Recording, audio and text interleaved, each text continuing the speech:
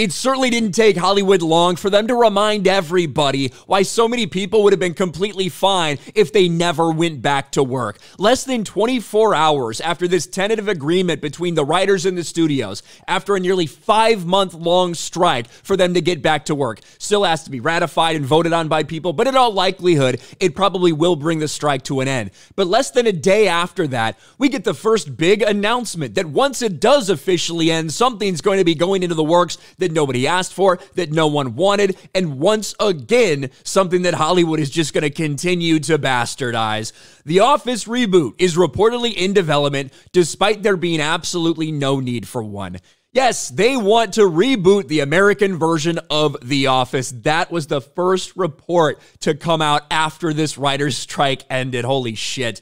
The Office reboot in the works with Greg Daniels, according to report. Now, The Office is probably one of my favorite shows of all time. It came out when I was in high school. I was probably like 16 or so, 2005 when it first came out. I watched the pilot episode the day it aired on NBC. I loved the show. I couldn't get enough of it. I ended up getting all the DVD sets as they came out. All of that stuff. And then obviously, when it went on to streaming, it gained a massive new audience that didn't even watch it while it was airing. Ran 9 seasons, probably 2 seasons too long. Let's just be real, but still, a lot of people have very good feelings about that show. Well, don't worry. If you had any good feelings about it, they're likely going to be destroyed by this reboot.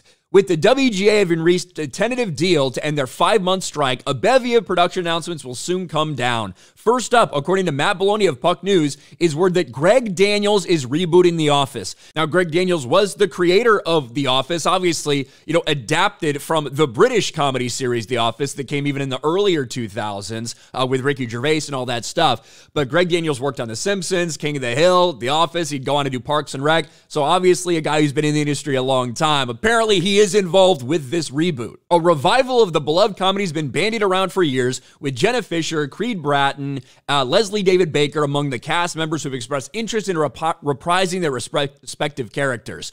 For his part, Daniels, who created The Office, had previously revealed he conceptualized a reboot that would feature a mix of old and new cast members working out of the same Dunder Mifflin office in Scranton.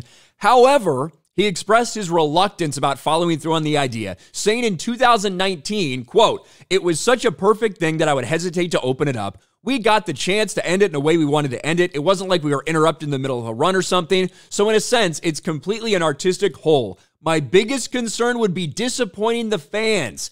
People will watch the entire series, then roll right into watching it again. And to me, that means we ended it properly." I have probably rewatched this series like 20 times, 30 times, something insane like that, because I do just enjoy it. But think of what a modern day reboot of The Office would be. Oh, you know what? We weren't diverse enough last time. Sure, we had some characters, we had some people of color, but they didn't play a focal enough role. We really need to diversify the main cast of characters. Oh, and some of those jokes you told before, that's just too offensive for modern day. We know that. Like, we have heard the stars of the show speak out about this multiple times. Steve Carell says The Office probably wouldn't fly today because the climate's different. Basically, because of how sensitive people are, they wouldn't embrace this type of character, the type of character that people loved in 2005 through 2014. We've heard multiple times from people involved with this, they would never make a show like this today because they're too scared to do it.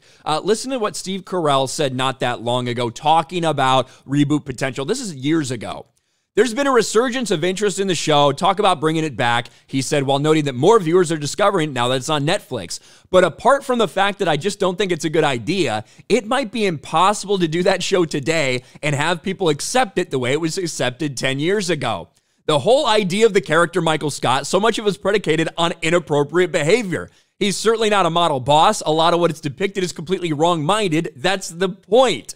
But I just don't know if it would fly now. There's a very high awareness of offensive things today, but at the same time, when you take a character like that too literally, it doesn't really work." We've heard the same thing from multiple people involved with the show. This is a bad fucking idea. And the fact that this is one of the first announcements to come out of Hollywood after, it looks like the strike is finally going to be ending. Oh, by the way, this beloved sitcom, we're going to reboot it. And in all likelihood, we're going to fucking destroy it. I think everybody understands what that would mean. Obviously, Greg Daniels said 4 years ago that he'd want to do right by the fans. So, maybe he wouldn't destroy it. Maybe it would be just like the old version, but something tells me that wouldn't be the case. What do you guys think? Let me know in the comments section below. Smash a like button, subscribe to the channel, ring the bell for notifications, share this video out there, and I'll talk to you later.